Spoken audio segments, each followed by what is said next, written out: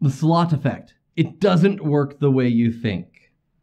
So the slot effect is a term that's used in sailing.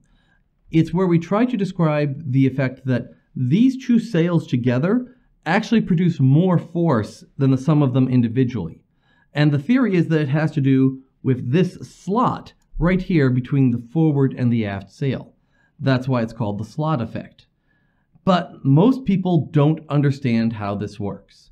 A lot of people think that the slot effect works the same as a wind tunnel effect, where you might have, say, two flat-sided buildings in a city, and the wind will actually accelerate going between the two buildings. So when it comes to the wind flow, there is a big difference between two flat buildings with a tiny slot compared to what the wind sees, which is this narrow sail in front of you that's a little bit angled off like so.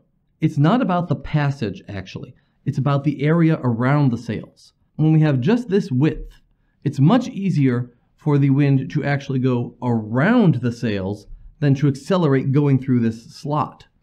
So there is a little bit of acceleration, but the main advantage of the slot effect is that it diverts more wind that would have gone through the slot to instead going around the side of the sail, and makes these two sails behave more like one together, a much bigger sail.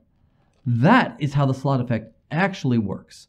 And the reason that you see an improvement has a lot more to do with the fact that now treating these two sails as one, you're actually getting a much better aerofoil shape out of the combined effect than individual sails.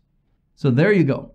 The slot effect is a lot more complicated than you think, and it is not just about the wind speeding up as it goes between those two sails.